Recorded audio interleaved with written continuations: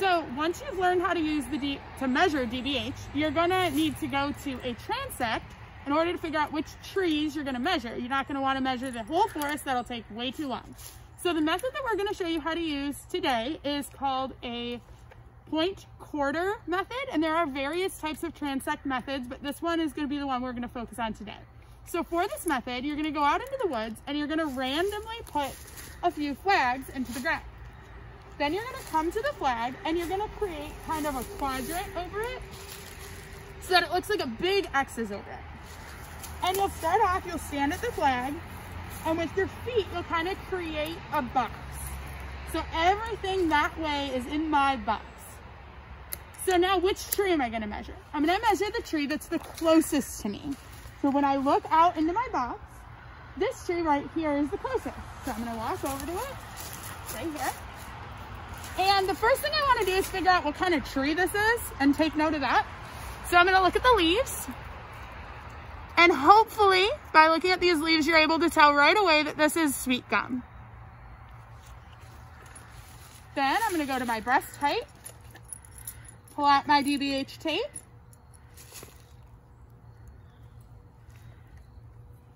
I'm gonna go down a little bit to avoid this stem. Wrap it around the tree.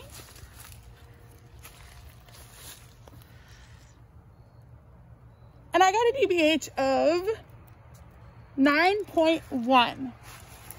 So, since it's less than 10, that means that this actually doesn't count as a tree because it's not a fully grown tree yet. It's not big enough to count.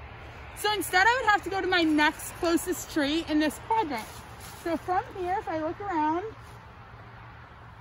my next closest tree, probably that one right there.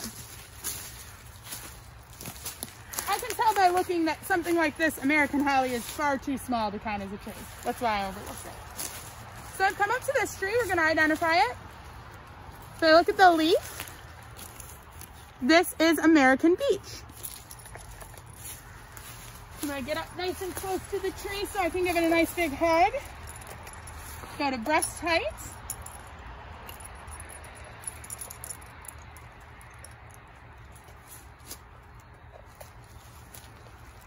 Wrap my arms around it so I can hug it nice and tight.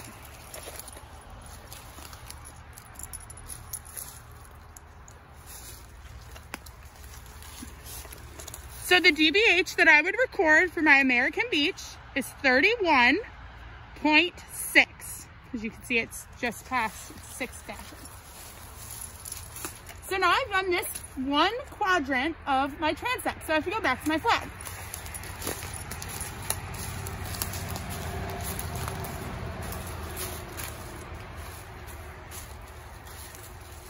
So I started here in this quadrant. So I like to just kind of move the same direction so I can keep track, but it doesn't matter which way you spin. So next I'm going to spin this way. And this is now my quadrant where my arms are sticking out. So that tree there doesn't quite make it into this quadrant. We'll get to it in a minute. But now the closest tree to me is this one right here. And right from where I'm standing, I can tell this is another American beech. So I get nice and close to it.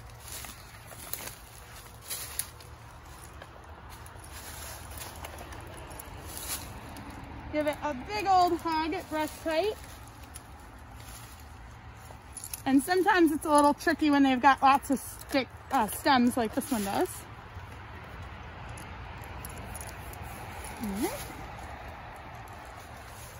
So I can see that the diameter of this American beech, the second one, is like 23. Yeah, I'll go with 23. It's between 23 and 23.1.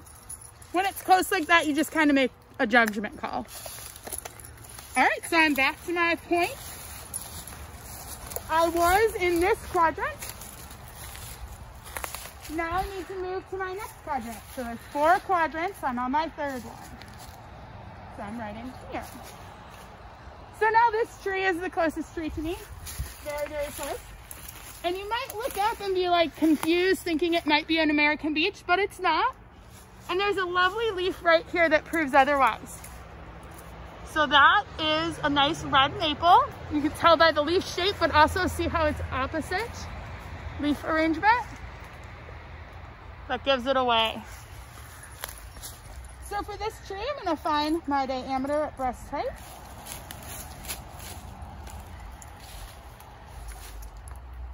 A nice little hug. And these leaning trees would make it a little bit tricky.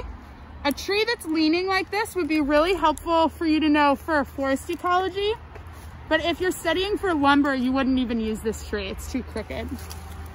But the diameter of this tree here is 19.2. So now I have just one more tree, because on a point quadrant, you're gonna have 4 trees, 4 quadrants.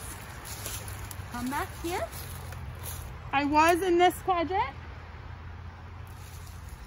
Now I'm gonna be here in my last quadrant. And this one's really tricky because when I look out, a lot of the trees look pretty close to each other.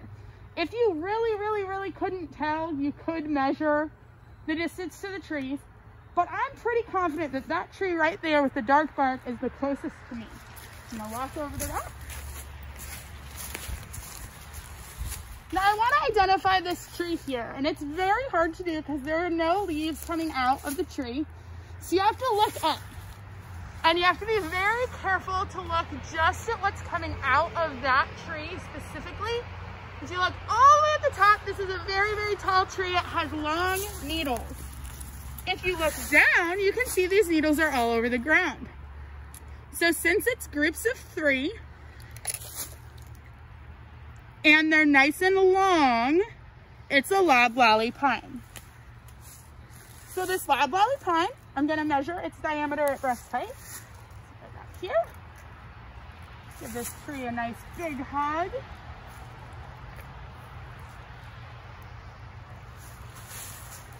And the diameter of this tree is 22.1.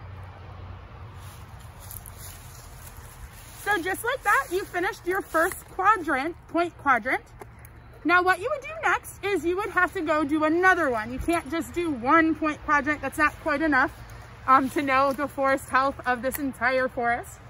So we have already placed another flag. So you'd look around for your next flag, and then you're gonna go over there and do the same thing.